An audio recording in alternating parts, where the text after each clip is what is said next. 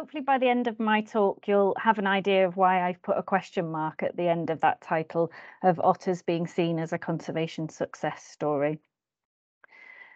So just sort of right back to basics, when we're talking about otters in the UK, we're talking about just one species. So here are the 13 species of otters that are found around the world. The Eurasian otter is the one that we have in the UK, and they're native to the UK and Ireland and across Europe and much of Asia. There's some confusion sometimes because we have otters in the UK inhabiting freshwater habitats and coastal habitats, but they're all the same species. They're all Lutra.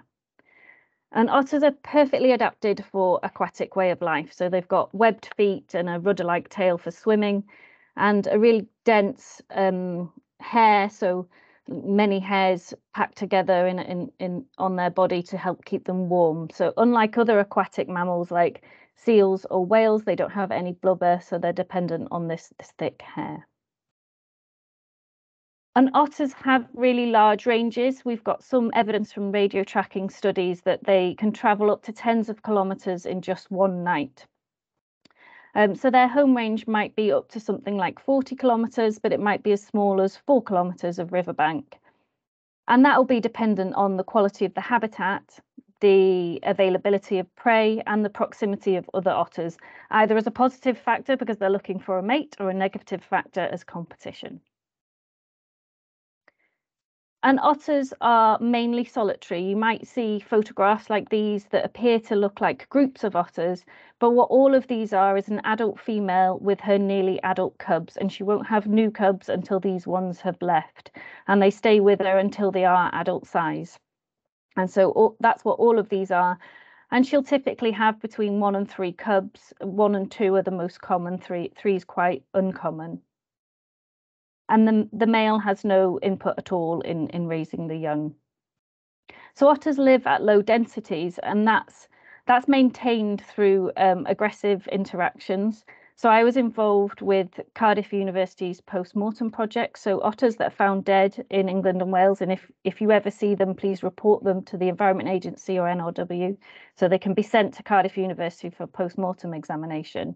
And we found there that fighting injuries are very common. Particularly male otters have a penis bone, a baculum, and they're often broken in these fights, and testes are also damaged. So that's what helps to maintain them at low densities. And of course, their diet as well, the prey availability will impact their density as well. So what we've done again from otters that have been found dead is we've examined the prey remains in their stomachs so that we can look at what they're eating. And fish do make up a large proportion of their diet, so on average 71%, but they are what we'd call a generalist predator. So they will also, amphibians are also important to them, and crustaceans and mammals and birds. So they will take what is locally abundant, and that might vary seasonally as well as depending on where they are. So for example, when frogs are congregating to breed, the proportion of otter diet, the proportion of frogs in otter diet will increase quite a lot. So what otters are known for is that they had this huge population crash in the 1950s and 60s. And since then, national surveys across all of the devolved nations have been carried out to track what's been happening with the population since then. And as you can see from these maps, every sort of 8 to 10 years, there's a national survey, and we can see the density, the colour getting darker, and that means basically that more of the survey sites had signs for otters. So we had this good recovery from 1977 up to 2010, moving almost from west to east. Wales managed to maintain more otters when we had those population crashes. And that recovery has been put down to recovery from pollution.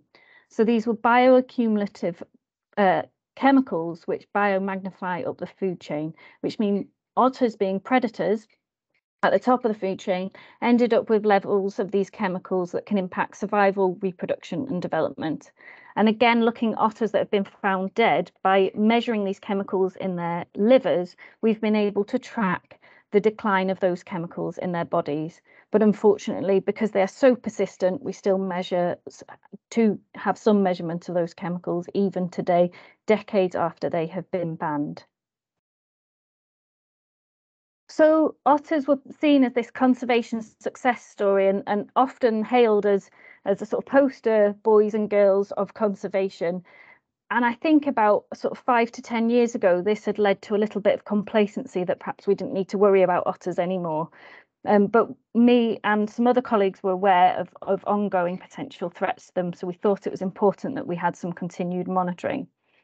And that's why Cardiff University and Natural Resources Wales collaborated to do a 6th otter survey of Wales. And this involved going to the same sites that have been surveyed before. So there's 1,073 sites across Wales. And we look for spraint, which is their droppings, and footprints. And unfortunately, the results of that survey has indicated a bit of a downturn. So you can see that from the 70s up until 2010, there was this steady increase in the percentage of sites that had signs for otters. And then we've had this bit of a downturn in the most recent survey. Now, we don't know whether that will continue or whether it's, you know, a bit of a fluctuation at the top of their carrying capacity, but that's yet to be seen. And if we look at that split by hydrometric area, which is more or less catchments, you can see that the Dee is actually not doing too badly, and it's right next to the Severn, which is also doing really quite well. So some of the catchments had really big declines, like the Tavy went from being in the 90s down to into the 50s. If we focus in a little bit more on the Dee, so the take-home message here is the green dots on the map are where signs of otters were found on the surveys, and the red or orange dots are where they weren't found. So you've got lots of green dots there, so that's still looking good on the Dee. And you can see from this table taken from the National Survey report that you had that on the Dee had that same recovery. So you went from 30% in the 1970s, steadily upwards, 41%, 49%, 78%, 93%, and you've had this slight downturn. On its own, we probably wouldn't worry about that sort of level of difference between 93 and 85%. But if you put it into that context of what's happened elsewhere in Wales, I think this is something that we really need to keep an eye on. And that begs the question, why? Why have we seen this change in otter status? They are found dead on the road, so they do suffer from road traffic casualties, although that has we wouldn't have thought that the increase in that would be enough to see this change. You might have seen headlines like this with some research that I was involved in looking at new toxic chemicals in otter bodies. And although we can measure those in otter bodies, as yet it's a little bit difficult to attribute those to health impacts, although that work is ongoing at Cardiff University.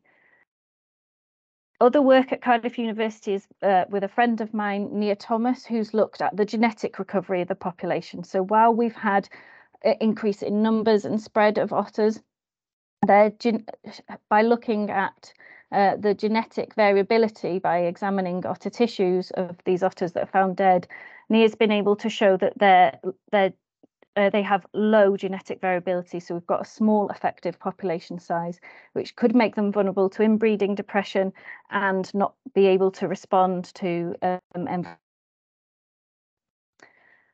the riparian habitat is really important to otters, not only to support the prey species within the river, but also for undisturbed and sheltered lying up sites. So they need places to rest that they're undisturbed.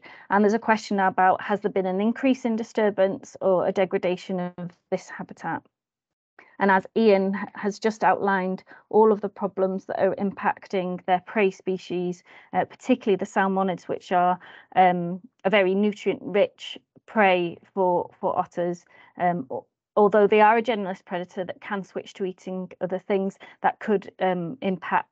We don't know the impact of having that reduced as a prey base, and we know that they're salmonids are turning up less in their diet than they used to be, and they're switching to smaller prey species like bullhead or more amphibians in their diet. But it's really uncertain why this is happening. There's lots of potential factors. It's likely to be more than one factor, and it requires some more investigation.